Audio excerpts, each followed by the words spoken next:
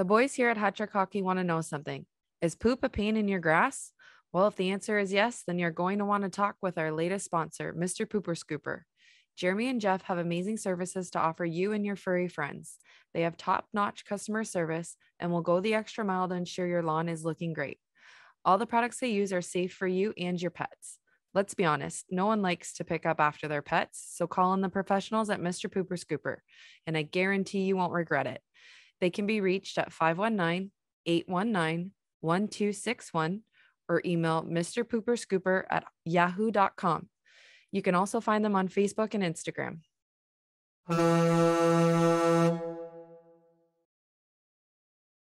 And what is going on, everybody? All of you beauts and beauties out there. It is episode number 82 of Hat Trick Hockey, which is always brought to you by our good friends over at GL Heritage, the official beer of Hat Trick Hockey. This being episode number 82, it's the Marty Straka edition of Hat Trick Hockey. 15 seasons in the NHL, 954 games, 257 goals, 460 assists, 717 points, plus 67. He's a Olympic and World Cup gold medalist. He's a World Junior and Olympic bronze medalist, and he's also won a championship in the Czech League. Not a bad career. Rob, what's up, man? How was your weekend? How did everything go? Well, it's still going. Obviously, us recording on a Sunday. Yeah. So I go to the Meg Club, and they're talking about our episode and whatever. And so I had to figure out some statistics that we were wrong on. So, what's his name? Ryan Whitney was traded for Chris Kunitz. Oh, okay. It was Kunitz. I knew it was a Chris. Right. And Chris Letang and that was in 2010. And Chris Letang was drafted by Pittsburgh in 2006. Played there his whole career. Okay. Yeah. So, yeah. Well, then tell the Meg boys that they can feel free to send us stats whenever they want to. Oh, yeah, well, they don't know until we say them and we fuck them all up. So. I know, and then they all hop on there. Oh yeah, no, but they don't say shit. It's funny. It's funny. But he's like, holy fuck, you guys off on that? I'm like, whatever. I don't know fucking shit about hockey. We got a Chris right, okay? So I knew it was a Chris. Yeah, and Ryan was traded. Yeah, and we were within 5 years of it. So yeah, so I think that's win-win. Win-win. Yeah, we're close. Yeah. Whatever. So what else you do? How is all of those boys? Oh, they're great. It was awesome. We always have a great time. We solve world problems and you know what I mean, figure out life problems and yeah. I'm into the monster today, man. I fucking cannot sleep. Ooh. Worth a shit. Yeah. Well, you had all that fucking. You probably need a backiotomy from all the rest you had when you had the flu there. Oh, it was brutal, man. I got an ab workout too from throwing up.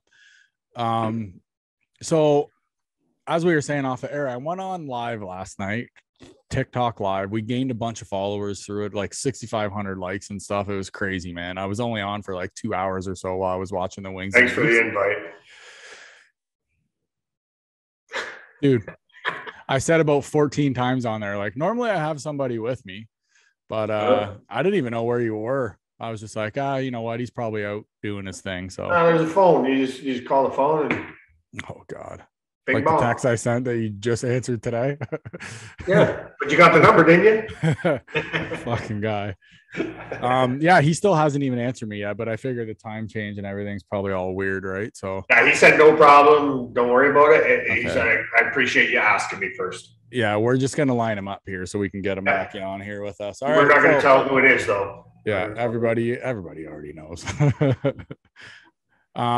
Should we hop into it? Sure, let's go. So All-Star weekends this coming weekend, shall I say. So the skills comp will go Friday the 4th. That will be at 7:30.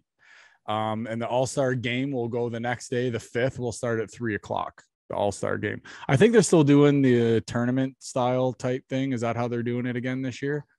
Because they say All-Star. You're asking the wrong guy. No, I'll watch a skills competition. I will not watch the All-Star. I'm the same way. I usually only watch the skills comp. I like the skills comp. Just bores me. What's your favorite event? Flat shot. Oh, the hardest shot. I like the shooting accuracy. Yeah, that's always a good one too, right? Just because it's hard to do, and nobody does it like Ray Bork did. Like ding, ding, ding, ding, like all four, like 4 for 4 he went, right? I think he did it more than once, didn't he? I'm pretty sure Ray Bork did it more than once, 4 for 4. Pretty sure. That's crazy, man. But I'm sure I'll hear it about it at the Meg meeting when these guys tell me how fucking shit we are on our stuff. Yeah, guys, look it up for us, okay? How many times did Ray Bork win the accuracy? Don't ever just comment on you know, our interviews or whatever. Fucking sure, who cares? I don't care. I think it's funny. But yeah, so look for that. Speaking of the All-Star game, Nathan McKinnon will be out for the All-Star game after that hit by Taylor Hall. He's going to be out till at least February 10th, they're saying now. I saw that. I finally saw the hit. Yeah, did you see his stick up? I know, but it was like he had made a pass, and then just as he seen him at the last second, he, you know what I mean? Like, he went to protect himself, and his stick come up in front of him. Bam! Like, he got crushed. The thing is if he would have left the stick down, he would have got smoked, and he might have been a little like shook up, but he wouldn't have been like laying. There might have been a shoulder right to the chin too, right? But I wonder if Taylor Hall is going to have to pay retribution for that. Okay, and that was actually going to lead me to my next point. So these teams will meet again February 21st at 1:00 in Boston. So what I was going to ask you is, do you think there'll be fireworks? Do you think they fight? I don't know if McKinnon's a fighter. I know Hall isn't. He's fought. Nathan McKinnon, I think, will whoop Hall. I don't know, the two big, strong kids. You know what I mean? So last time Hall fought, he broke his leg, for fuck's sakes. Right? Remember, he went shit happens, right? all awkwardly and shit. Yep. But I expect toe pick and that's it, right? I expect high ankle sprain. Speaking of the Avs too, you were saying just before we came on the air that they won their 9th straight too, right?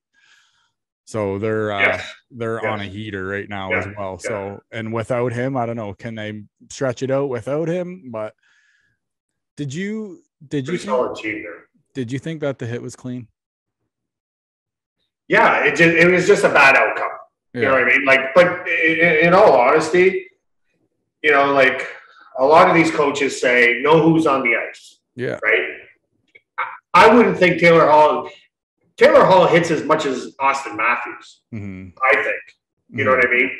So would I expect that from him? Absolutely not. Yeah.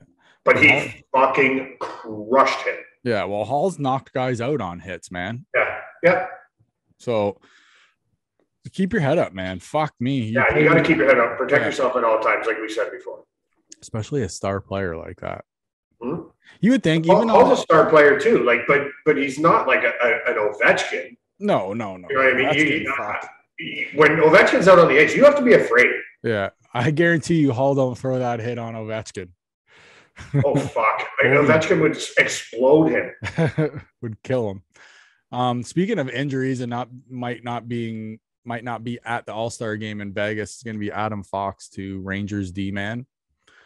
Yep. He's like off to a roaring start, to amazing start. And he's got an upper body injury now. So they're not saying, they haven't given how long he'll be out or anything like that. They're just saying that he could be out for the All-Star game. So you know what, when it's a guy like that and he's the main part of your deed, you just say, oh, hey, listen, he's going to be out a week and a half, 2 weeks, and just cut out the All-Star game. Let him rest. I take it out. No problem. No problem whatsoever. What does the All-Star game mean? Yeah, that's what I mean. It's absolutely nothing for the fans, pretty much. But that's like you said before. If it was worth something, and you know the one league got it, other than the other league got the home ice, like they did it in baseball or whatever. Yeah, I could see you sending them, but for just you're playing to win, right? Yeah, exactly. And now, but this All-Star game is just shitty hockey, and you know what I mean. Yeah, true. Zero defense. There's you know, so whatever. A couple notes on the Flyers. So first one, they ended that 13-game losing streak. Yep. So that's good. Against LA? I think so. I didn't look to see who it was. I just seen that. I'm pretty sure it was LA.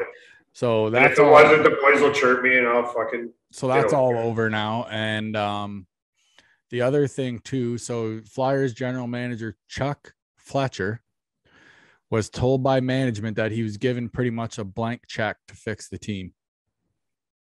So that being said, with what do you think they'll do with Flyers captain Claude Giroux? It was LA. Yeah. So what do you think? Do you think Giroux stays or is he gone at the deadline? Because he's in the last year of his. He had like an 8-year, like $66 million deal or something like that. He's in the final year of it. Do you think they trade him at the deadline? He's a stud. That's what I mean. Do you give him a chance to win? I don't know. Well, who knows what they're going to do with the team? Are they going to go to a rebuild or what do they call it? Revamp or rebuild? Reset. I think it's called a reset now. They don't want to call it a rebuild anymore. I'm pretty sure it's called a reset. Yeah. No. But I don't know. Yeah. So that guy, he was given blank check, they said. So to do whatever he wants, to sign whoever he wants to do. They want him to get shit in there his way, not Ron Hextall's way. Ron Hextall fucked up everything. Oh my God. Hextall didn't choose Cale Makar. Everybody Bobby Clark fucking lit him up. Bobby Clark put him on blast. Yeah. Bobby Clark, let me tell you something about Bobby Clark, everybody. Bobby Clark is a non-giver of fucks. Okay. He does not care, and he will say whatever. He's always been like that. And that's what I love about Bobby Clark. Bobby Clark's a beauty. Then he can pop those chomps out and smile at you and just have nothing there. When I think of a Stanley Cup winning smile, I think of Bobby Clark. I know that one where he's got his arm around the cup and he's just smiling. Just all front teeth are missing. Yeah, you've seen it for about 65 years. Yeah. Right. Oilers put a beating on the Habs last night. They beat him 7-2. It was Kane's first game in the lineup. It took him 11 minutes to score a goal. Habs took it in the face last night. Twice. It was just.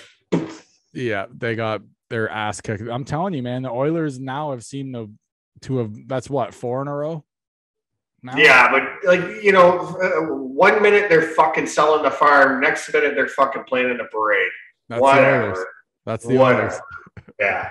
Oh, I got it. No, I'd love to have the cup back in Canada, but let's think with our heads and not our hearts. Right? You of everybody should know what it's like. Fuck. And sell the farm and book. I'm the biggest scumbag when it comes to that. With a lion shirt on and a fucking Leafs. Lion shirt and the Leafs still upside down. And it'll stay that way until they fucking win the first round. I think hopefully for Leafs fans' sake that they can get out of the first round this year, but we'll see. Before we go to put this motherfucker to the ground. Before we go to our interview, last little note here: Crosby netted his 498th goal. Stud.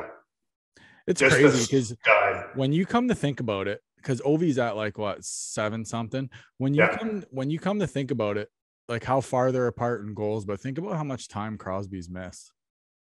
Oh yeah, he's been hurt a lot, but he plays so fucking hard, right? They both do. But I got a question for you. Who's the big defenseman on Detroit?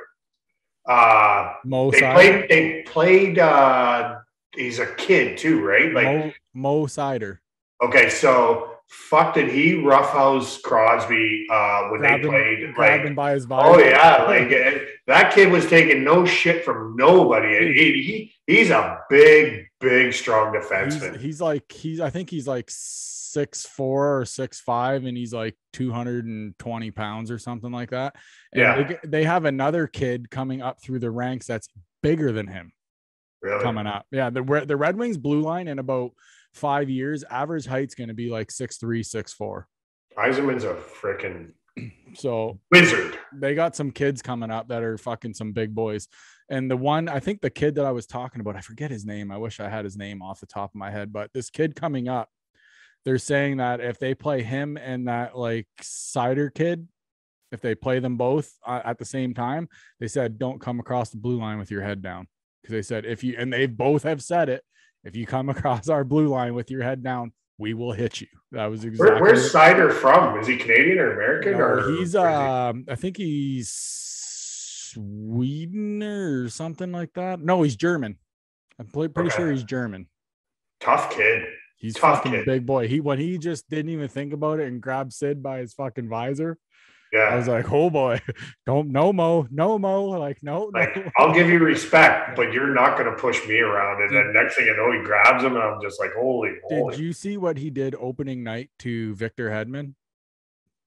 So No. opening night, Victor Hedman, they're playing the Lightning at home. So Victor Hedman, the puck was sitting at center ice. It was a commercial break. While Hedman skated over to grab the puck or whatever. Well, as he was skating off to grab the puck, Sider skated over, lifted his stick and grabbed the puck. And then it caused the scrum. So, Awesome. I love it. Yeah, the kid just doesn't care. He's honestly he's growing to be one of my favorite Red Wings. So yeah, I like it. So on that note, we're gonna talk about more Wings and Leafs on the back half here, but on that note, we should flop it over to our interview, eh? This fucking guy, eh? Absolute beauty. This motherfucker comes on with us, chilling in his backyard in Florida. He's like 75 degrees. He's stretching and shit, drinking Bud Lights, having a fucking good old time. We're here on bonfire, freezing our balls off. He's got the bonfire and beers going. 70 degrees in Florida, and we're fucking minus 14. Yeah, clubs on the way to him. His golf clubs must be nice, but anyways, everybody, I really want you guys to enjoy this. This was a great interview. He was kind of had me on the edge of my seat the whole time. So action packed. So everybody enjoy. We got Luke Sanko with us. So everybody, here he is. Enjoy. I'd just like to thank Michael Spence for getting us Luke Sanko. Mm-hmm. Really appreciate it, buddy. Roll it.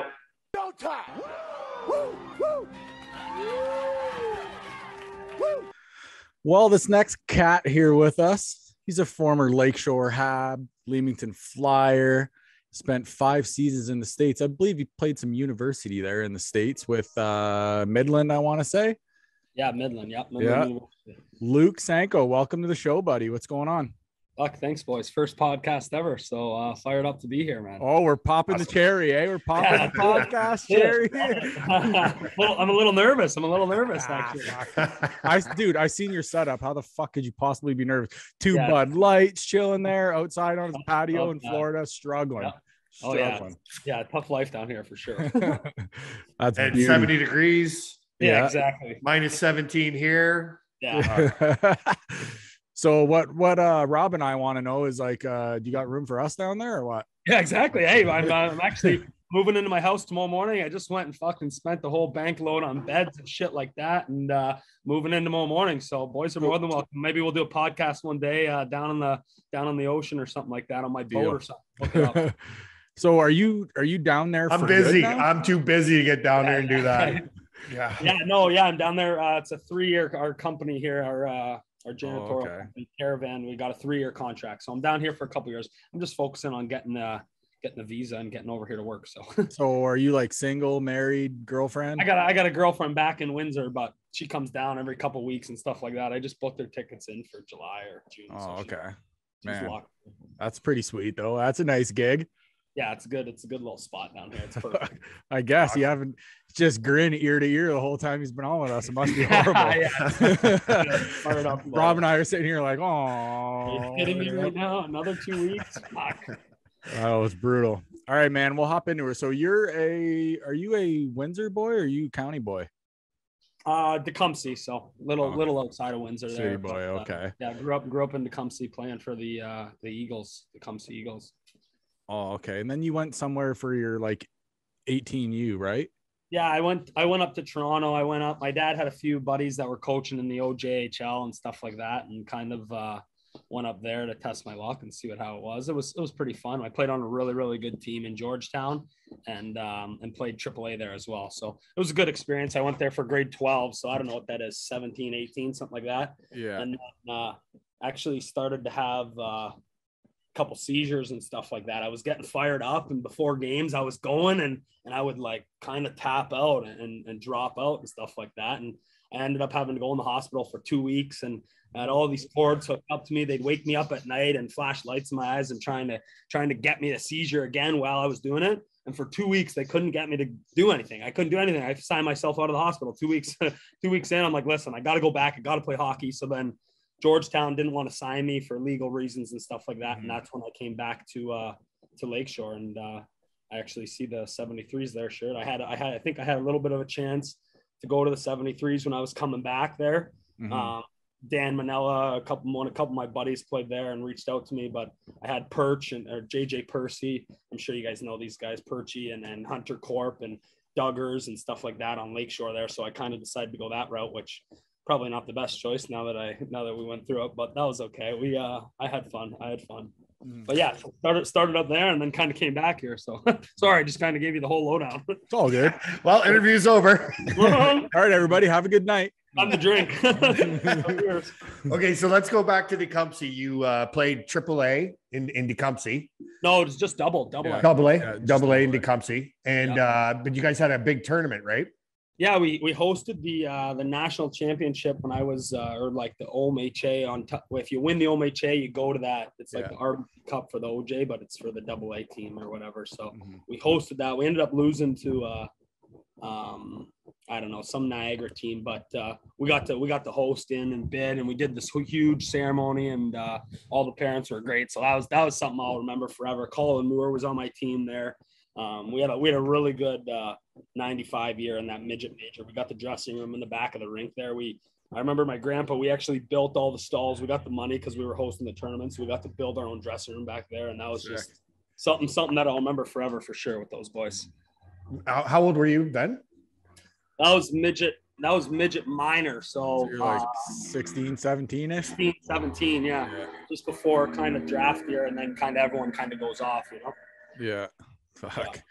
That'd be sweet though. Build your own dressing room the way. Yeah, so my Gigi, he's a big handyman, so he loved it. He's yelling at us, "Hey, you got this!"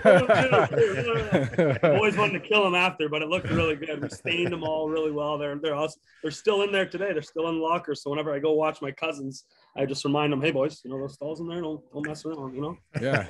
Respect. Don't fuck them up. Did you carve your name in it? Yeah, 100%. I got one under the finger. I was gonna say, shit, you should have.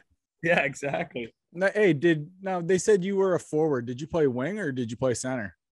Yeah, I was usually winger. I'm not the most pretty skater in the world, that's for sure. I don't know if you guys ever watched a couple of my games or whatnot. I know you guys got buddies in town, so not the prettiest skater. So I like to stay on the wing and work on the walls and stuff like that, you know. I see that by your minutes. Holy fuck.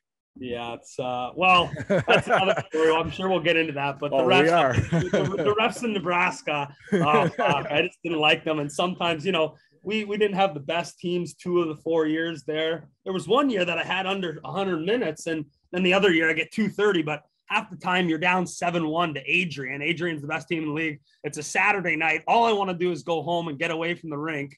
And there's 4 minutes left in the game, and I get a hooking minor. I'm like, dude, are you fucking serious? He's like, say one more word, Sanko. I'm like, fuck you. Like, and he's like, you're done. 10 minutes. Fuck. 10, thank 2, you. 5. I get 18 minutes and 4 minutes left in the game. It makes no sense. I'm out. I'm showered, and I'm already drinking at the bar across the street. Tough times. So you have to start the shower for the boys quite often. Yeah, exactly. So, but I held my own. I was, you know, I tried that league. It was a good league. Like I said, when you played those big boys, Adrian and Minot, they were really hockey games. Everyone I know coming from Windsor, I thought, you know, I'm going to play club hockey in that ACHA league and stuff like that.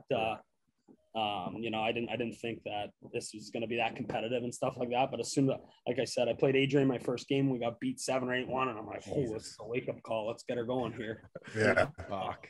That is still really, really good hockey. So it was, that was a fun time. Other than getting kicked out with 4 minutes left in the game, that wasn't so much fun. Who was your favorite, like growing up, like squad and player? Well, I think. Yeah, if I say anyone different, I'll get in trouble here. But for sure, my favorite squad was the Red Wings, and then my dad's best friend is Chris Draper, so he's kind of been my mentor and everything. We still have our little family group chats. We talk every single day, so he's the one guy I looked up to all the time. I grew up in the Red Wings dressing room. You know, I'd be running around and bring me out on the ice, and got taught how to fight by all the boys and stuff like that. So that's funny. That's where I got it all. Maybe that's where I got my mouth from the Red Wings. So we can blame that one on grapes too. That's funny that you say that, because good friend of our show is Darren McCarty. Yeah. Oh yeah. Really. Yeah. So he's been on the show a couple times. Yeah. No way. Yeah. Oh yeah. Mac's a great guy. He played in Flint there. I'm sure you guys went over it and stuff like Yeah. that when my dad was in the organization in Flint up there. So that was when I was a little older and got to really remember how he played. But he's a mean fucker, that dude. That Drapes has got to be on cloud 9, just fucking drafting his boy and everything. Like that's a dream come true. Yeah, stop. Keenan, you know what? All due respect, he's worked really hard. Keenan's a horse. He played in Omaha last year.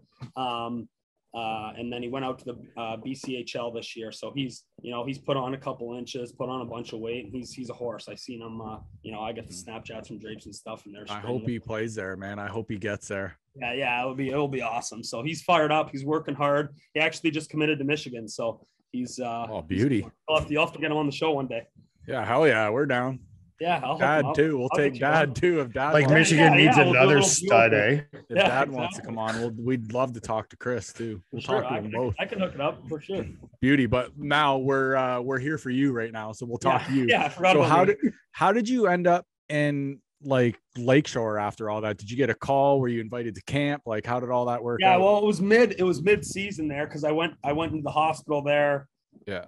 I think I played about 7-8 games in Georgetown that year, or was healthy scratch, and I took warm-ups, didn't get put in, whatever. I was right at the bubble there. I was a bubble player, and I was getting fired up, and then that's when I went into the hospital for 2 weeks, and I came back with about, I don't know how many games you play in Lakeshore regular season, 40 or something. I came back with like 28 or 30, and I was just kind of coming back into Windsor. No one would sign me up in Toronto legally for reasons. And Lakeshore and Essex actually reached out, just boys on the team kind of thing. And like I said, I had boys in Lakeshore there that kind of just made it easy. I lived right around the corner in Russell Woods. I was 2 minutes away from the rink. They were playing at Atlas now. So it was kind of a no brainer for me. But once I got me and Serby didn't really see eye to eye. So I'm not sure if we had Serby on the show yet, but roughing it up there, eh? The rough life there in Russell Woods, eh? Yeah. I love it. So I just kind of, I had two different options there and kind of chose Lakeshore, and it was fun. It was good. It was a good time. I had a lot of good boys on there and buddies that have turned into friendships for sure. Well, fuck, Lakeshore is always good too. Yeah. The boys, they make sure.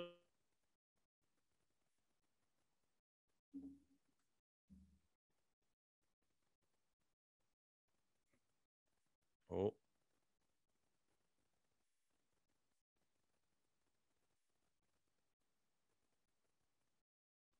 Just he probably didn't like the penalties, to be honest. And you know what? Now that I'm gonna turn into be a coach, I probably won't like the penalties either. I just had to learn how to play on the line, and he didn't really like that. So I think we saw eye to eye. And then in the end, I mean, I came in with 24 games left. I was leading their team in points. Me and Corpy and JJ, we were killing it. And then in the end, like game 5 of the playoffs versus Dresden, I remember he scratched. He told me not to come to the bus. He texted me. He said, "Oh yeah, don't come to the bus today. We're not bringing you to Dresden." I'm like, what the fuck? I text the boys in the group chat. I'm like, what is this, man? What's going on? And then I guess he texts Corpy that too. So anyways, we told all the boys. We both showed up on the bus. He let us come on the bus. He just kind of cockeyed me while I walked by him. I just gave him the fuck you kind of look and went to the fucking bus.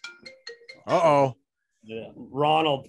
Look, I got him as voicemail on my phone. Just don't answer. Yeah, I was going to say, Lakeshore, you put up 30 and 25 games. You also racked up 141 minutes too. Yeah. So see, did you fight much there? Yeah, I fought a few times actually. There was a couple of games I remember I fought against Amherstburg, was one of my big tilts. Like again, though, down 7-1. I just picked time and place, pick your spots and you go. But tried to. You remember who you fought from Amherstburg?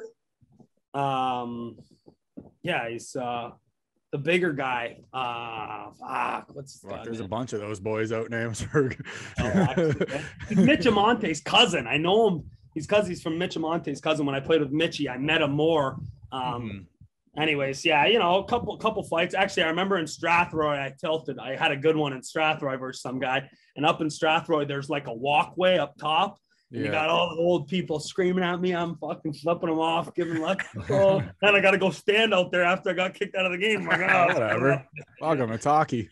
Yeah, exactly. So that's how that goes. But who was more on, straggling that line and staying in the game as far as getting in the fight and getting out. I'd rather score a game tying goal or something like that with 2 minutes left. Fuck yeah.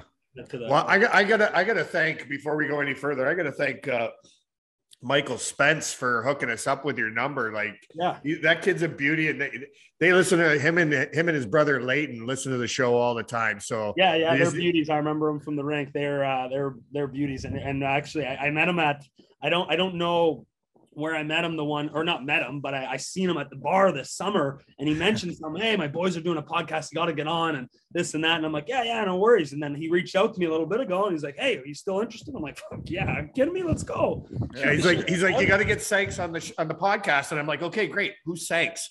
Yeah. And he doesn't say me Luke Sanko. He just says me, Sanks. No, I don't know. Yeah, because then Rob's like sends me the info, and I'm like, I like search your name, and it was because you had said Sanks. So I'm like looking up, I'm like, there's no one under the fucking hockey whatever with that name. I'm like, I need to like Hockey TV has basically nothing on you. It's elite prospects. That's the only one I use. Yeah. I think I don't even know if that OJHL is on there or whatnot, but I think so, man. I never paid attention to those goddamn things. I was always, because every time I'd pull them up, I'd be first in penalty minutes, and I couldn't even focus on my points because penalty minutes would be so goddamn high that everyone that I showed it to would be like, "Oh, fuck, look at your penalty minutes." Your OJHL is but you were pretty much in the top 10 in scoring on every team you played on, or even other than that higher, first like year, top 7. Yeah. You put up good. I think you were 5th on the Flyers. You were 5th on the Flyers. We had a really good team. That was hands down my favorite year of hockey. Like 20, we had 12 or 13 20-year-olds just running the show, going through the league. Like I remember we had Langer, we were tough too. Mean Langer, David Story, Scott Emerson, Colin Moore, Mitchie was a nutcase. Like we were abusing teams that year. It was great. Yeah, you guys had a bunch of guys that were over 100 minutes. Yeah. Now I got some information from one Riley Jones that's been on this show a couple times for us, and he's a total beauty. And he said you got to bring up some Emerson stories. Oh yeah, he's the greatest. I actually texted him the other day, Emmer. He's my best buddy. So he actually he played in Georgetown when we were both 16 and we were trying out before I played for Mississauga. Before I played for Georgetown, I played for Mississauga Senators in AAA up there. And I lived at Emmer's house, and oh man, this guy's a full-on beauty. Like he's nuts, man. He doesn't give a shit. He fights the biggest guys. He loves it. He comes out bloody, smiling. Like he's great. And he goes to the net hard. Like he's always in the front of the net, hammering guys. He misses them, runs into the boards. He's nuts, man. He's crazy. It's great. But no, and he'll fight anyone. I mean, one story that comes to mind every time I think of Emmer, we went for a pregame skate in Limo, and him and David Story, they were both from Toronto, and I lived at Emmer's house, and Story was his buddy. So Emmer signed in Limo before David, and then D-Stowe actually signed in right after him. So D-Stowe's like, hey, can I live at your house? So they both lived at my house. Those fucking gong show, man. These two guys are best friends, they're from the thing. So they're obviously going to fight. They're sharing a room. I one time I came up there. I forget what they were fighting about. Emmer had some magazines under the bed or something like that. And he found him and he started whacking at him. He's like, man, oh no, this is what happened. They fought in the magazine too, but he got a haircut from my fucking Aunt Tanya. And he came back with a shaved head. Emmer came back, he shaved head. Easto's like, man, what the hell happened to your head? He's taking videos of him. Don't take a fucking video of me. Gets up. He's squaring off with him in my spare room. I'm like, I'm not getting in the middle of this, you two meatheads. Emmer just clocks Easto. They're throwing bombs. I'm screaming. I think Langer was downstairs. I'm like, Langer! Dad! Langer! Just let them go. Yeah, like I said, they're tough. They fought like that. They fought over the front seat all the time. They fucking shocked me. Because I'd drive every time and be like, yeah, boys, let's go. We're out of here, And he'd be like, shotgun, and they fucking run. Start fighting like kids. Child, man. It was the greatest. But they're both my best buddies. They're great. So that was what Riley was talking about, the Billet brothers. Yeah, that's them. They were your Billets. And I after that fight in the spare room, I don't know how it got back to Tony Perovsky, and Tony called me in the office the next day, him and Quinna and the boys. They're like, dude, what the fuck happened? I'm like, man, I don't know. These guys are nuts, man, but I'm not getting, I'm going to be out for weeks, man. I'm like a clock, So then they brought them in. They're like, boys, they had a meeting with all of us three, and they called my dad on the phone. It was hilarious. I'm like, fucking meatheads, man. Like, what are you supposed to be on the same team? That's so funny though. But they obviously were best buds, right? We still talk. All three of us have a group chat to this day with my younger brother, and they're really good with my younger brother and stuff. He was a little younger back then, so.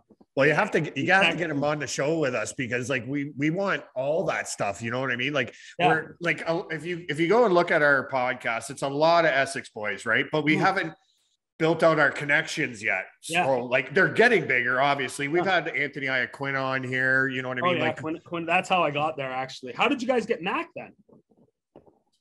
Who? I believe that was through Tree. Tree got him for us, and then he's Dennis Emerson. And then he's been friends with us ever since. No way, that's awesome. Yeah, he's a really nice guy. We've talked to a bunch of guys. We've talked to him, Gomez. Yeah, I mean, I looked it up today on the thing. I'm looking the boys up, and I'm like, dude, they got fucking Stanley Cup champions on here. I get home, I'm like, I'm a little nervous. I put on a new shirt. I'm like, goes out, buys a shirt, does his hair. Fuck, boys, make me nervous, but we're good now, boys. Yeah, I told you, man. But it gets a lot easier. We get a lot of people like, holy fuck, man, I couldn't sleep last night. Like, I was so nervous. It's like 100%. It's just the guys sitting around the garage having beers. You know what I mean? Exactly. Like, 100%. it's awesome. Or your bonfire. Yeah, that would have been sweet. Or out on the patio in January. Yeah, fuck that. That noise. Hey, where did you get in your first like real like hockey fight? Like throwing down. First real one I think was in Georgetown. I had a coach. His name was actually, this guy's nuts. You look him up one day. His name's Greg Walters.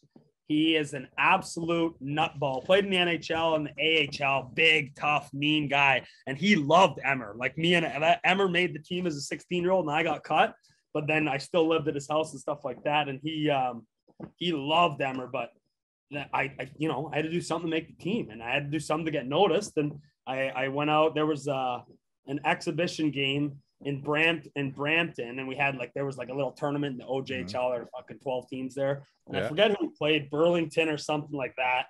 And I got fucking whacked by this big guy, just clunked like 4 times. Oh, fuck, bang, bang. But I was lucky enough to, like I said, I grew up. And before I went out there, I got taught by Brad May in the Red Wings when he played for the Wings. Yeah, so I went on the ice, and he taught me how to grab and hold and duck and tuck my chin and stuff like that. So I didn't get beat up too hard, but I mean, like everybody says, you just got to get into it. And once you do it a couple of times, you start learning things and, a couple tricks, go under the arm, slash the arm, do something, So I got a few tricks up my sleeve now that I've learned over the years. But that first one in Brampton, I didn't do so well. That was big whack. I probably should have asked the guy to go. He was a little taller than me, but like I said, I had to prove my spot. I want to make this team. I want to go. I'll do anything to do it, and let's do it. It doesn't look awesome. As bad. You got taught how to fight by Mayday. Yeah. He's an animal. I see him all the time on the Vegas broadcast now, and I'm like, man, that guy literally grabbed me and was like, let's fucking go. Like, drop the glove. At the Joe. At the Joe. And you were how old? Center ice. I was 16, just about to go away to grade 8 or grade 12 and just go up to Toronto there. So I got a few lessons in from him, and then that was it. That was all. Then go practice. Go get your shit kicked out of you. Go have fun. You're never going to learn unless you get a couple lumps, so right? 100%. Yeah. That's how you got to learn. So, and each fight you pick up something else, something better, something new. Some guy does something to you, and you're like, "Oh man, that was a good one." Like, where did that left just come from? Didn't see that coming. That guy had some epic scraps too. Yeah. Oh yeah. He was a nail gun. Well, him, Rob Ray, like those guys were two of a kind. Like they were like the Chris Nylans. They used to go with Domi all the time too. Those two, and never, no fear whatsoever. None, like crazy, Yeah, it's crazy when guys like that just know their role. Like, you know what I mean? They know they're gonna fight. You hit that guy, I'm gonna break your nose. Like, you know what I mean? Like, pretty much, like that's how it is. Yeah. Now, what was Tony Porowski like getting coached by Tony Porowski? Because Jamie McDermott was there as well, but he had just had the heart attack when you came, right? When he had it just after, So I think he had it during that year, like when I was there. Yeah, he did. And yeah, so he was kind of in and out the rest of the year. You know, he was kind of recovering and stuff like that. But Tony P was awesome. I mean, he was calm, cool, and collected out in public. But when we got into the room, he would fire it off. Like, I remember one game he came in, we were, I don't know who it was against, fucking one of the better teams, because clearly we were down 2 or a couple goals coming into the first intermission. He fucking came in, stormed the door, bars the door open, kicked the recycle bin right at Geezer, and fucking bulldozed it, started screaming. He's got his, because he was blind in one eye or had eye issues. Okay. So he had the fucking yellow work goggles on, like safety goggles, but they were yellow. So the boys are like, come on, man. I got my hand.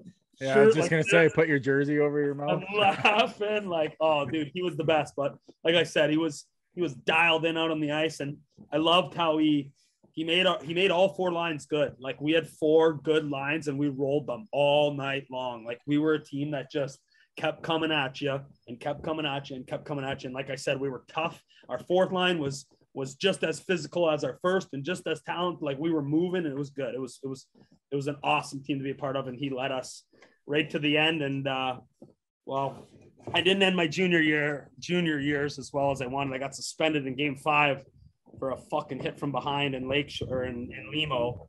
And then I got suspended for that game and game 6, and we ended up fucking losing in game 6 to the Nat. And if we would have went to game 7, we would have got like the best record. And then you get that bid, you know, the 15 that gets in or whatever.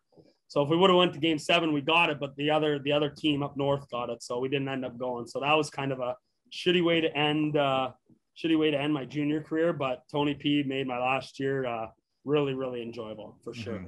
That's awesome, because like he's a legendary coach around here, taking Essex to the highest level, you know, then going to Leamington, doing the same thing. And all we've ever heard is great things about Tony Prosky. Now I've texted him and he hasn't returned my phone call. So. Classic. He's buddy. Yeah. He's the big dog. He's the big dog. He is. But you know, like Jamie said, he's really quiet though. Like, yeah, that's right. Out in the public, you'd never see what I saw in the room, you know. And he would joke around with the boys, come in shooting the shit, and it was nice because we had a couple of the younger coaches as assistants, you know. Mm-hmm. Yeah. So is it safe to say that he's probably your favorite coach you've had? Yeah, I think him and Wally. Like, if Wally asked me to go run through a wall tomorrow, I'd fucking drive there and go run through the wall. Like, I would still do it for that guy in Georgetown. He was like, man, like, he would draw up drills on the boards and be like, "Okay, let's go. 5, bang, 4, bang," slamming his stick on the boards. And people would just go to their spots and fucking drills started. Like, he had us dialed in and he had everyone on board. He had everyone buying into the system and doing what he wanted. And then he would come in firing. He would joke with us. He'd do everything with us. He's the best. I think Wally was my favorite coach, but Tony P's right up there too. You know, they were just a little different. Wally knocked out one of the other coaches in second period one time, one of our games. He was like walking across the ice and yapping at the coach because probably Emmer got in a fight or crashed the goalie or something like that. And he was yapping at him. And he's like, "Fucking Google me, I'll fucking kill you, da-da-da." And we got into the hallway, and the hallways connect or whatever. It's just a normal rink. Yeah. And he went down there, and the coach kind of met him halfway, and he just clean clocked him, dropped the coach. So yeah, just walked out of the building. No, he's nuts, man. He's crazy. And that's that. He was like sticking up for our team, so that showed the boys, you know what? Yeah, fucking let's buy in. I think that was probably early in the year, and I'm getting assault charges. Yeah, the boys for you guys. Let's fucking go. He fired on all cylinders all the time. That's hilarious. Yeah, I kind of noticed too that you got into junior hockey like older in this area, right? You were like 18 or something, weren't you? Yeah, a little, like I said. So I was up, 16, 17, I was in Toronto there. 18, I played in Georgetown, and I only played like 30 games. I was getting scratched and stuff like that. We were on a really good team. We made it to the finals and lost to the Toronto Patriots. And then that next year I kind of went back, had the heart surgery. So I was, heart issues. And I was out for a little bit. So I didn't get back into Windsor, Essex County area until middle of 19 year, played the rest of Lakeshore and played my 20 year and holy shit. Went off. Yeah. Because normally these kids are in at what, Rob, like 15, 16, and then they play like 4 or 5 years. You don't normally see guys come in at an older age like that, right? Yeah. It's it was a little different, hectic there in the mid years of junior. Obviously, I have so in my heart, you got 4 valves in your heart. And I got a 5th one. And when my 5th one kind of snaps and touches my 4th one, I zap out, and I kind of like, I would like faint, but I would come back in 30 seconds and I'd be like, whoa, what the fuck was that? Like, I'd be like, whoa. And my buddy, the last straw was when I was in Guelph, living in Guelph at my billets, playing for Georgetown, living with my best buddy, Jonesy from Windsor. He came up, Blake Jones. He played for LaSalle a little bit too. He came up and he was living with me, and we were living together, and we woke up in the morning and he asked me, he's like, hey, Sanks, you good? And I kind of was like, and then I don't remember anything until the ambulance was sitting at my bed, like getting me on the stretcher. And I'm like, I got up and I'm like, whoa, what the fuck is going on? Like, what are you guys doing? Like trying to touch me and this and that. I'm like, let me get up, take a piss. They made me get on the stretcher and everything. But that was the last one I had until I went into the hospital, and they couldn't get one from me and put me on these these pills. I actually just got off from last year. And yeah, I've had to take them ever since. So, fuck. I mean, I didn't have them, but that was the last one I had. It was crazy. I would just kind of zap out for 30 seconds and then I'd pop back up like nothing happened, like nothing. But in those 30 seconds, it'd be all blurry. I wouldn't know who's who. Like I had one with my parents one time, and like I kind of tripped out, like didn't know who they were, and was like, you know. Yeah, I'd be getting that look at. Yeah, fuck. You know, you get back and you're like, holy fuck. But then, you know, like, hey, can I have a beer or something like that? Like, oh, it's gone. It passed. Yeah, we're good. We're good. We made it through. Survive in advance. Just needed a big burp. Yeah, exactly. That's nuts. Hey, what rink did you hate playing in the most? Just that one you're like, fuck, it could have just been hardest to play in, or yeah, well, like what level of hockey? No, just what rink you hated to play in the most. Oh, rink. Yeah. Oh fuck. I mean, I don't know if you guys have ever been to Chatham's old barn there, not Thames, but that other shitbag square one. That was brutal. I hated that one. We didn't play there, I don't think, in junior, because then they play Chatham plays there, doesn't they? I believe they do. Yeah, they have junior B. Don't they have? Yeah, but don't they have? But I think they built another arena. Yeah, they have Thames, then they have the one they play at, and then they have this little other shit one. Yeah, that's very dark. That's the one. That's gray. It's gray. Yeah, the ice is gray. The ones you ever have those rings? Like the light bulbs have never been changed since the 70s. Never. There's like 4 out in the building. You're like, God damn it, man. But that was in my early years. But I'm not sure. I mean, when I was up in juniors and stuff like that, like I never liked going. London would always be packed. They'd pack it. I mean, I loved playing in Chatham in those big packed barns. Like Chatham hated me. They would bring signs, fuck you, Sanko, the whole 9 yards. Like I remember we beat them in the semifinals. I'm like swinging my stick around in the crowd, getting everyone pumped up. Tell my parents to get in the car and go home. Like, love it. Yeah. That's so funny. Hey, where did you get your first junior goal at? Do you remember it? I think I was in I was in Georgetown. I was in Georgetown a couple games in, I think. And no, actually, I don't know. I don't even know if I got one in Georgetown. I think that might have been a tournament goal, you know, one of the fucking tournament, you know, it doesn't count as a junior goal. I think I got it in Lakeshore though. I got it in Lakeshore a couple games in. I don't even remember. You know, probably a dirty goal, sitting at the net somewhere, stabbing someone in the back of the legs and tipped off my shin pad and went in or something like that, you know. They don't ask how, they ask how many, buddy. Exactly. That's you know, I was never afraid to go to the dirty areas, get in the corner, go to the front of the net. So that's how I scored a lot of my goals for sure. There weren't many pretty ones, but there were a couple. My team needs a guy just fucking like that. You want to fucking suit up here for us on just fly down on your fucking helicopter and, you know, exactly. I actually there's a private airport right here in Naples, and I just see sick jets coming down like every 5 minutes. I'm like, dude, I need a jet like that, man.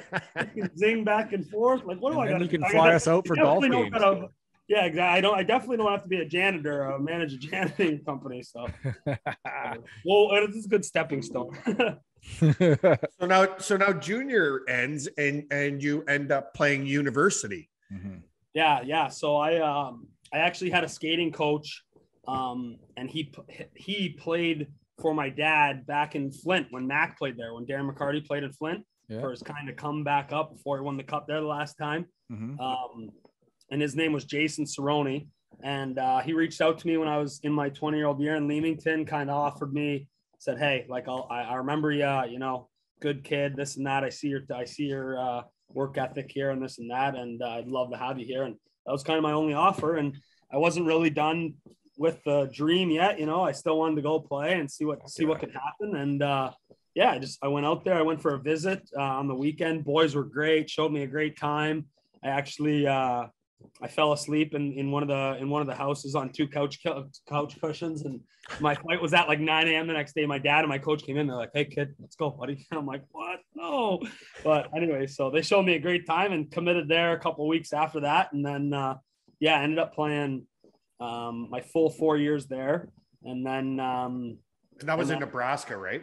Yeah, Midland University, just outside of Omaha, Nebraska. So I always tell people from when, like, I never thought growing up in Canada I'd be playing hockey in Nebraska at one point. But yeah, it was good. It was fun. It was a smaller school. I needed to go to I couldn't go to a school with 300-400 kids in the class. You know, I needed to get my education, and I needed to know the teachers name by name. So every teacher knew me. Smaller school. It was good. So kind of got through that. Let me work on getting my degree over here and stuff like that, and opening up some doors and stuff like that for over here. And at the same time, you know, enjoy some hockey and keep playing it. So great 4 or 5 years there, actually, with my master's there. I took was it a full ride, or did you have to pay to go there? He gave me, I'd say, like 70%. So, and then nice. OSAP helped me out with the rest. You know, you file in on OSAP. So I have a little student debt to pay off here in the next couple of years, but that's okay. Bro, you rack up some minutes there, dude.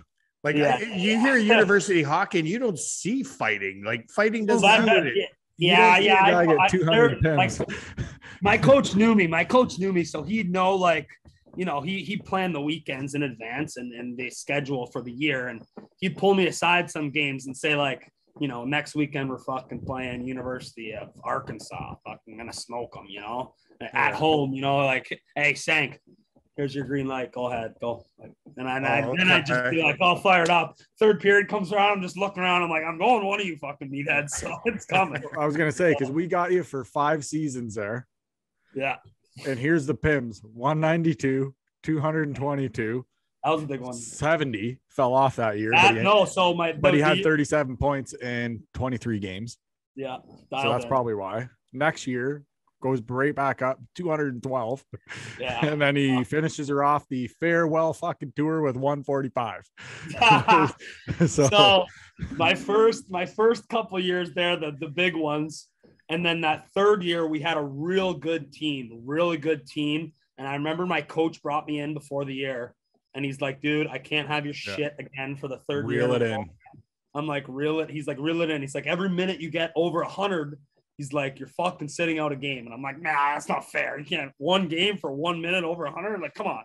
But anyway, so we had a great team. You know, we weren't losing those fucking games to Adrian 8-1, and, you know, we were in it 4-3, and I couldn't take those penalties, so it didn't give me the opportunity to do that. And we ended up going to the national championship that year, going to Nashville. We played in Nashville's practice barn. It was sick. And we lost to Indiana Tech in the finals with 34 seconds left. They fucking scored 3-2. It was the worst ever, man. Tough goal. I was on the ice too, back checking, like, still see it in my dreams, man. It's the worst. The worst. Like 30 seconds away from going to OT, you know, 3-on-3 OT. That's my jam. I want to be out there, skate, you know, handle the puck, and didn't even fucking get the chance to get there. So, but, you know, that was that year I, you know, kind of dialed it in there, and that was okay. And then the next year, my senior year, you know, you lose 6-7 seniors, and now you're the senior and your coach. It's a hard recruiting year, and you can fall 20 spots in the rankings, you know, and now all of a sudden we're fighting to get in the tournament when last year we made it to the finals, and, you know, it just kind of spirals out of control. Our coach, he actually had stage 4 cancer from like the second year I was there. He had cancer in his leg and his neck and stuff like that. So he was out getting surgeries my second year, and then again my senior year kind of came back. So that's kind of probably why too, because he kind of kind of spun it out of control. And then when he would lose his mind, I would fucking lose my mind, and it'd be all over from there.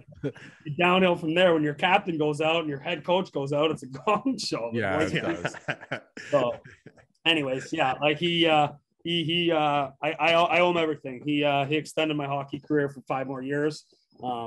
And, you know, obviously gave him a little bit of trouble on and off the ice with the penalties and the partying probably, but, you know, he's a great guy. Did you ever have a fuck you match with any of your coaches?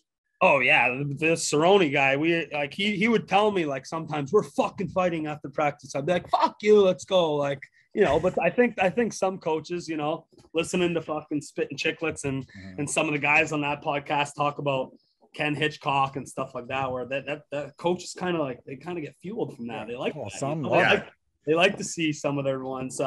Wally, my first one there, I was too scared to talk to him. Like I was just like, yes sir, no sir, do whatever you want.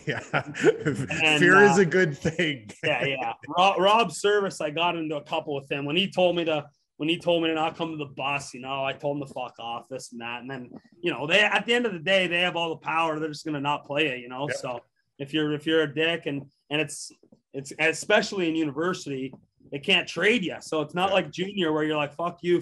And then this guy's like, hey, get this guy out of here, ship him to Essex, you know? That's not like that. So, you know, you got to be really careful in university. But yeah, I had my fair share of fuck you matches. Now, did you and that guy ever like figure it out, or was it always kind of like that? Who, my university or Servy? Servy there. Whoever said not to go to the bus. Oh, show up at the bus? No, From yeah. Bell River.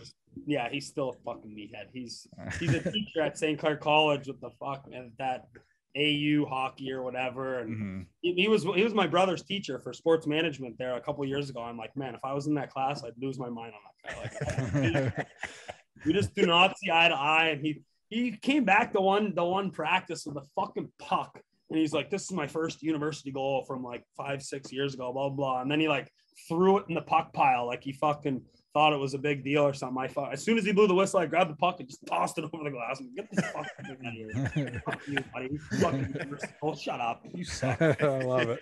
My first university goal. He was such a baby, man. Just so you know, Rob, tell him about your fucking reward. Yeah, exactly. Rob's got a medal. Yeah, I had 3. Yeah. No way. I got the SO most improved player fucking 3 years in a row in house league. Hey, is that a big deal? It's funny that you fucking joke about that, because I got fucking in Midland. We did like, you know, awards at the end of the year for 2 or 3 years in a row. I thought I was getting the fucking MVP of the team. I got community service award leader 3 years running. I'm like, no, come on, coach. That's almost like a Lady Bing. I'm like, so we got that in common. I'm like, are you kidding me right now? God damn it. You know, I love giving back to everybody. But I'm like, holy fuck, I got 30 points for this game this year. That's hilarious. Oh, that was fun. Now, when you played for Bell River, who was Essex tough guy? Dan Manella. Mm-hmm. I've heard that name. We didn't Lakeshore, we didn't have a tough guy. I mean, Logan Percy was tough. I mean, I was pretty much our tough guy. I was running around like a meathead, like chicken with my head chopped off, just hammering guys and chirping and yapping. So again, I am not saying Rob Service has no right to hate me, because he probably just hated my fucking mouth. And he was like, dude, I'm done with this kid, man. Like, he just came in halfway through the season and he's losing his mind. What the hell is this guy doing? Perfect. Yeah, exactly. I'm fired up. I can't wait to coach now, though. You know, I'm down here now. I see the junior teams and the kids over here playing at the rink while I'm fucking mopping the stands. I'm like, oh my God, get me out there, you know? So I'm ready to be a coach and take things from each guy that I've learned and, you know, kind of give back a little bit. So that's awesome. Fuck yeah, man. Rob, I'm tapped. So whatever you want to ask him, bro, go ahead. Okay. So what was your worst injury you got? No, other than your heart thing, because that was kind of a you know what I mean, an internal thing. But what was the worst injury you ever had?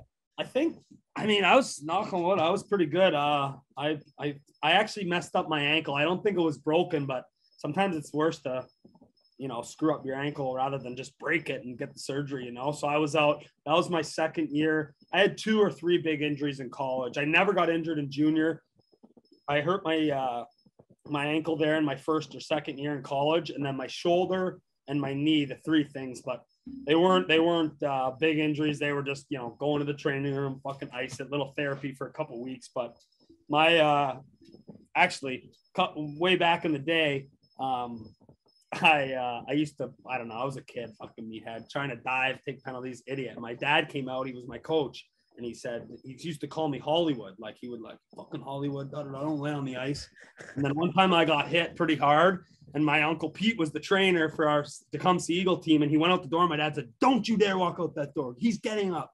And I'm like, oh, fuck, okay. So I got up, and I remember he talked to me later that night, and he's like, you don't ever lay on the ice again unless your bone is sticking out of your body or you see blood. And I'm like, all right. Like, he was pissed. And I'm like, okay. So I just always, I never told the one time I told my trainer in college, I got hit in the head hard. He made me skip the rest of the game. It was in the first period. He's like, oh no, you got a concussion. He waved off, done for the rest of the night. My dad came down to the room in the second intermission, lost his mind on me. I'm like, man, it's not my fault, the trainer. Next night, the trainer gives me the thing at the hotel. He's like, oh yeah, I think you're good to go tomorrow. So that was a good lesson to learn. You gotta, some things you kind of gotta say, and some things you just kind of power through. So I was always just, doesn't matter unless there's a bone sticking out. I ain't stopping. I was always told your leg better be fucking broke if you're laying on that ice. Exactly. I did that a few times when I was a kid, and when my dad snapped on me that day, I'll still remember it. I was in the back of the car. I'm like, all right, man,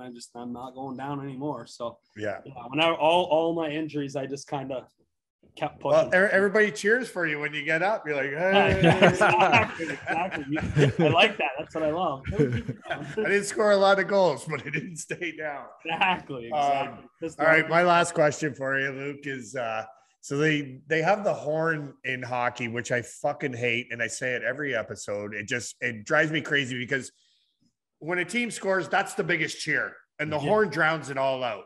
Yeah. Now, teams like Florida brought it in, Detroit brought it in, which I couldn't understand because they always had a full building. You know what I mean? So if you took that horn out of the equation and got to play your one bumping song that they would remember you by when you scored a goal, what would it have been? Oh my goodness. I don't know.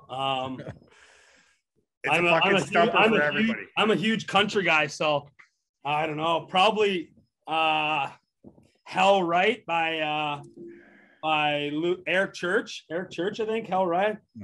Okay. Hell right.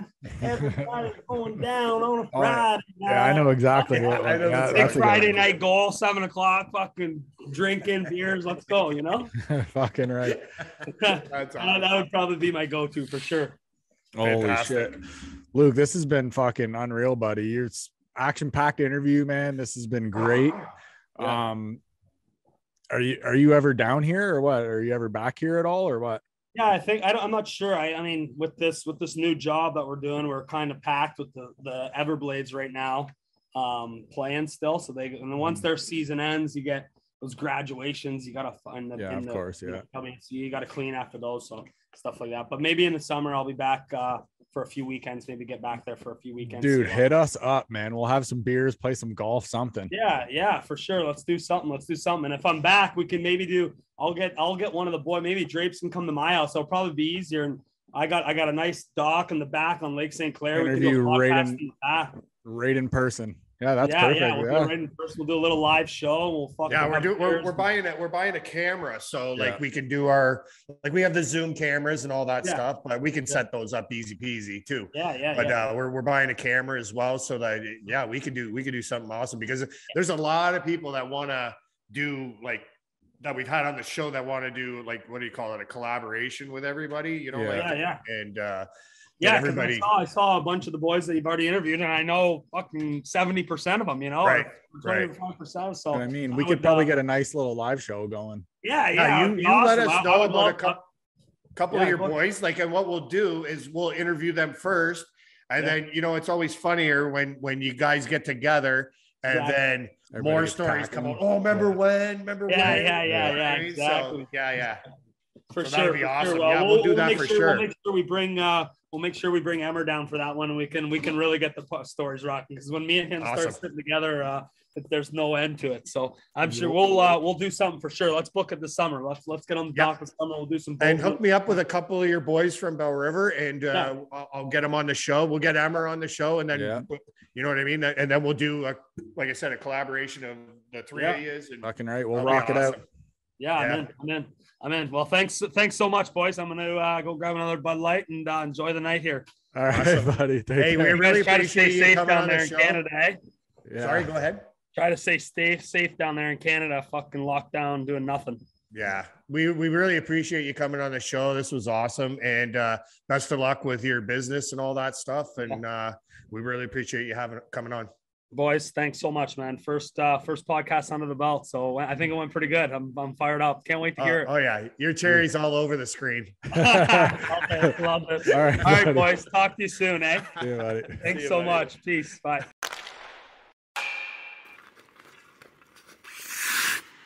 And there he was, folks.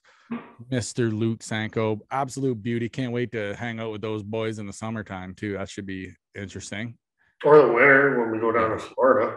Yeah. Or we can go sit on Lake St. Clair in his dad's backyard and barbecue and we're doing that for sure. Play bags. Yeah, but I just want to thank him too, because like you had the COVID, we had to bump the interview, and he was just all willy-nilly about it and said no problem.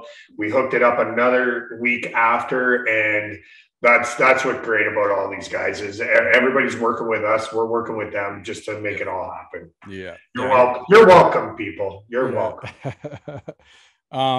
Just so you know too, when I was on the freaking live stream there, everybody loved that I was calling everybody buttes and beauties too, by the way. So everybody's like, you can tell you're from Canada. It's funny. Beauty, eh? Yeah. So we had a couple jersey retirements on Saturday night. We had Lundqvist, which we talked about last week's episode, and we had Sergei Zubov as well for the Dallas Stars. So both of those jerseys, they pulled out the green carpet, so they say, in Dallas, and they had like Eddie Belfour went through, Mike Madonna was there, just guys like that he played with and stuff that rolled through, just a bunch of studs. Yeah. Was Bellows there too? I'm not sure. They had a bunch of guys there from when they won the cup. Yeah. Okay.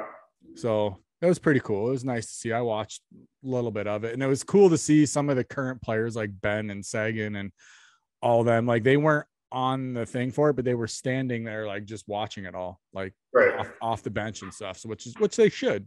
He was a stud, man. That's the fucking history of the team. Yeah. So we'll get into it real quick. Rob, your Leafs. Congratulations to you guys. Yeah. Congratulations. Your Leafs beat my Wings last night, 7-4. They played one period. Yeah, they did. The third period. Yeah. Michael Bunting picks up his second career hat trick versus a Leaf. Love the guy. Love him. He did play good. He did play a good game. The Wings were fucking had him, man. They were up 4-2. And to play Pittsburgh the night before, like I'm just like, how is this fucking happening? And then I started thinking, oh, well, you know what? Mrazek gave up some shit goals. Total shit goals. Like rebounds, like I don't know. Just I don't know. Rebounds. Yeah, and now you have, if you think about it, you have back-to-back with New Jersey, right, coming up. So now you're going to play Campbell, and then you're going to play Mrazek again. Like, I don't understand Sheldon Keefe's outlook on this, unless you're going to play Campbell back-to-back games. I'd play him back-to-back. Why not? I would too, but why would you set this up like that? I get that he wants him to beat Detroit. That makes sense, right? Playing against your own club, you got to go for it.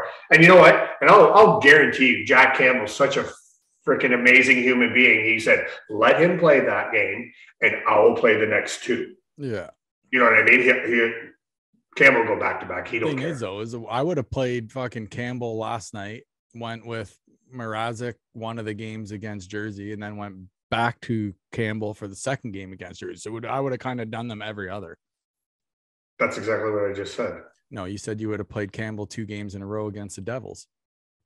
Right. But I said Campbell probably said, let Mrazek have Detroit. But I would have said, no, I'm the coach. you're playing. That's what I would, you know what I mean?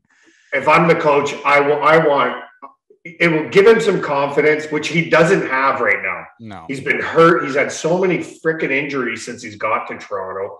You know what I mean? Like, I want to give him a shot. I have a very good team in Toronto. So I'm going to let you beat your old team up for getting rid of you. Yeah. So I'm giving you that game. Yeah, they were fucking firing on all cylinders in the third period, man. It seemed like it was just boom, right. Boom, boom, boom. Like, fuck. Tom left and went out in the garage and started doing his lights, and he's a huge Maple Leaf fan. Yeah. And he started doing his lights. He came back in and he was like, what the fuck happened? Yeah. He said, I can't remember if it was 4-2 or 3-1 when he said he went out of the garage to do the lights. He's like, well, I'm like, so you missed the end of the game? I'm like, the third period was awesome. Like, dude, you missed like 6 goals. I saw the highlights. Yeah, you missed 6 goals. Yeah. Fucking guy. He's insane. He's always up to something. Yeah. Jonathan Taves is placed in concussion protocol as of Friday night. No timetable for the return. I didn't see what happened to him. I didn't see either. I was just reading on the NHL website, and they're not even really saying or anything like that. They're not, obviously they're going to be freaking quiet about it. Right. So He's been placed in protocol. I'm not sure. I'm going to look up maybe for next episode, like what is the minimum requirements for concussion protocol. So I'm going to look some of that stuff up, so we kind of get a better understanding on how it works.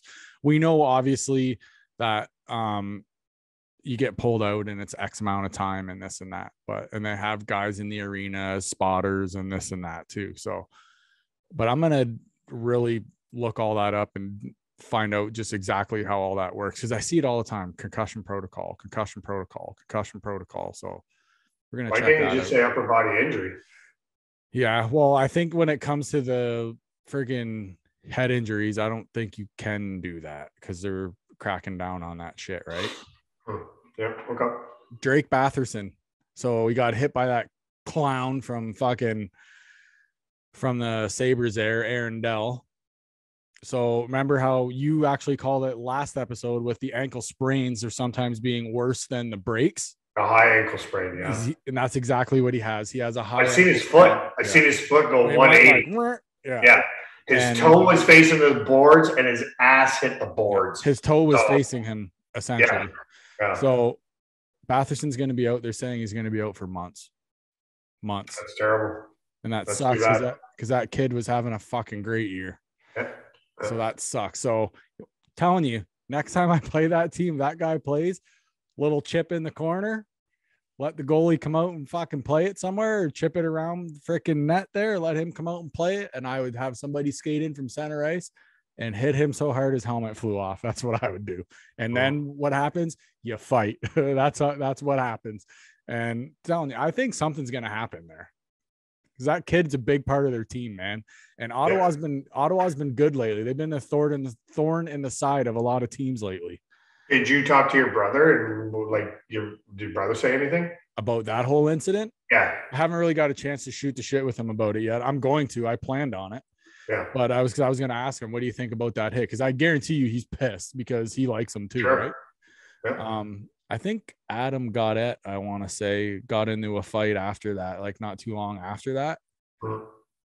And I told Drew, how do we have a guy on the Senators with the same last name, spelt the same as ours and everything, and you don't have his jersey? Like, what are you doing?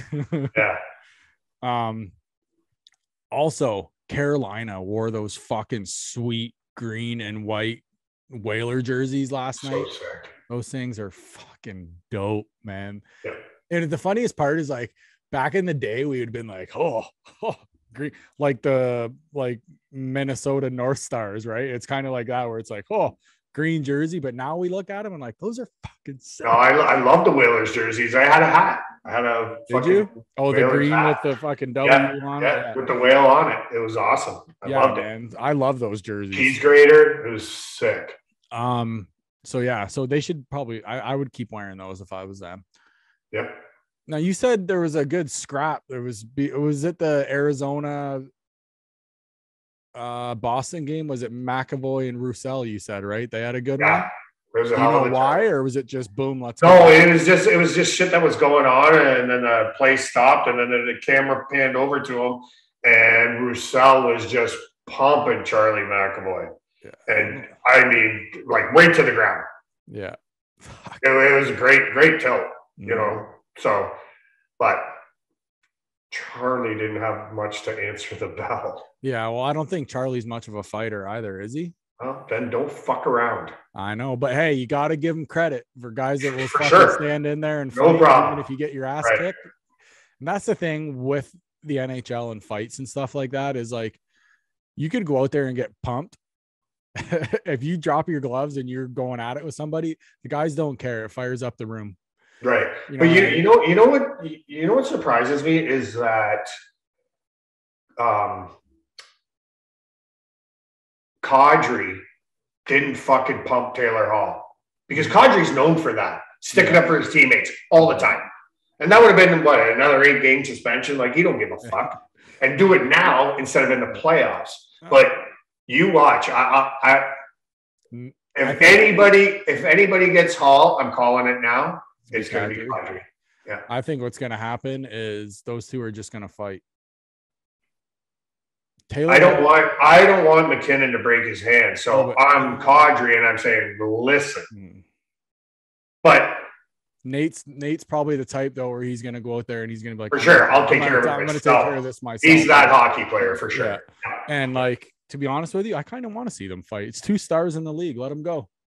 It's fair. I don't know if Hall's much of a star as Nate McKinnon.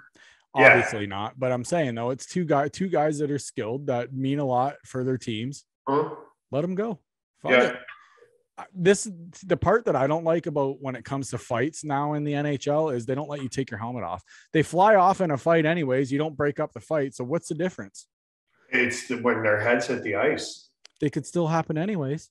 Sure. But same risk. It's a penalty now. If I know you get, I think you get a 2 and a 10-minute attached to it when you do that. I think it's an unsportsmanlike. Yeah, you get an extra 2, but you might get a 10 on top of it too. I don't know. I'll have to look. I'm just making shit up as I go. No, but it is an extra 2 for sure. It is an extra 2 for sure. Right. But they don't want you spinning the buckets. But the thing is, though, is like back in the day when guys weren't breaking hands. You know what I mean? Guys are breaking hands and shit right now because they're hitting fucking helmets and visors. What are you gonna do? Let them take the lids off. I understand it's dangerous and this and that, but it's the NHL. And if guys want to fucking fight, they're getting away from it, Ant. Like, remember when we had Mark Rideout on here, and he's saying, I'm so glad my kids don't have to grow up playing hockey the way I played hockey. He's like, I'm happy. He loves the way the game is now. The funniest thing is, though, is at the start of the year, fighting was up. I don't know if it's still up.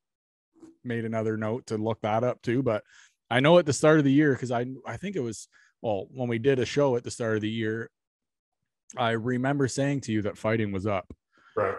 And it was only up a little bit, but I wonder if it's maintained that same fucking platform or if it's went up or down, but who knows. But last little thing for you buttes and beauties out here is Rob and I want to go watch a football game.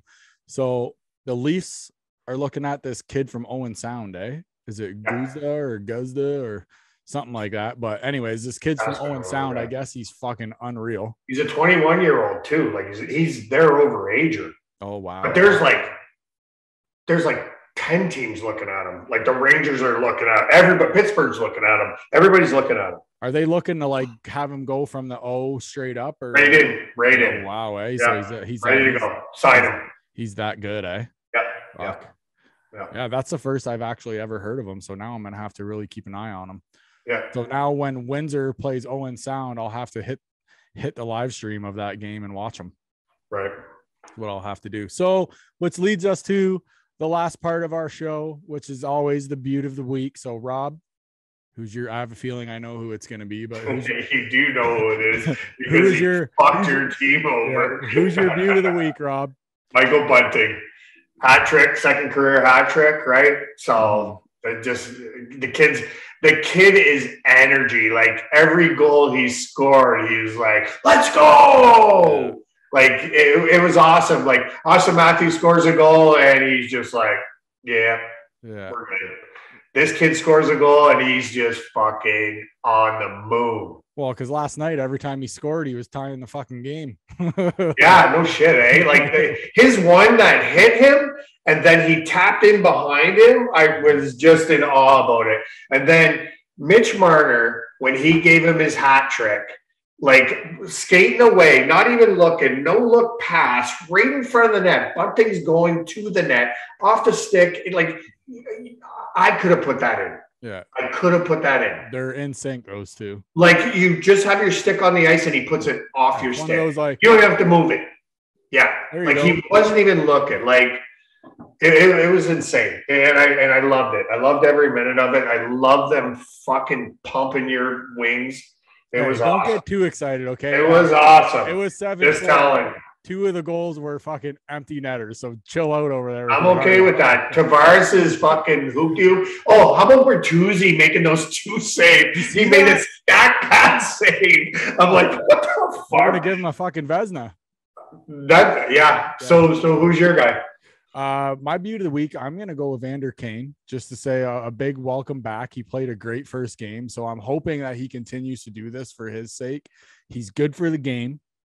I like the way he plays. He's on the edge all the time. He walks that fine line, but the guy can be so effective. And like I said, I love his game. I think when he's playing with freaking Connor, it's going to allow them to split up him and Leon. So it will give them a little more firepower on a couple lines. Cause now you can put Leon with Hyman and you can put Kane with Connor. Right. So you got a nice little, It's a great pickup. I just don't know about the locker room because everybody's so fucking happy when he comes to their team.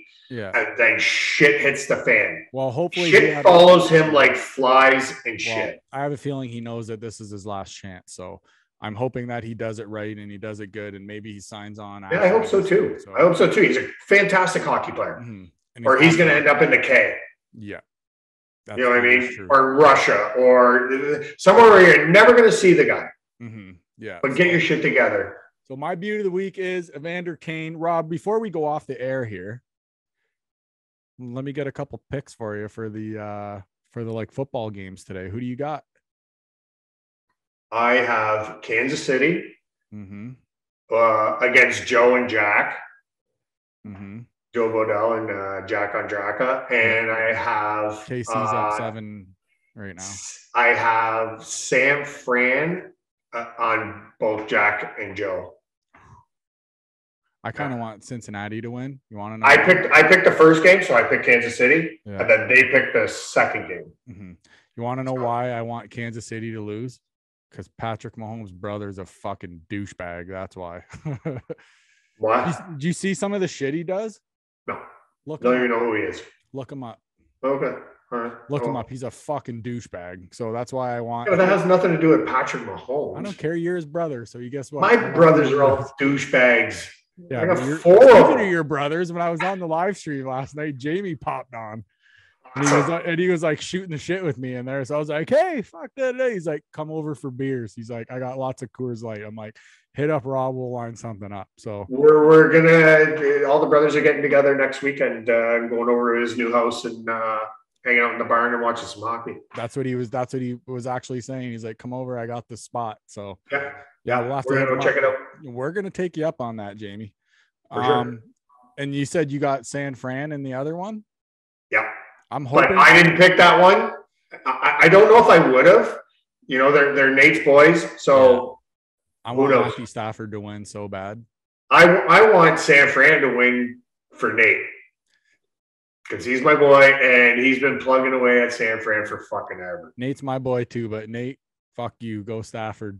Fuck Stafford. His old lady whines too much. His old lady whines. I want to see him win just so I could look at our fellow Lions fans and be like, see, if you had a fucking team around him, this is what could be happening here.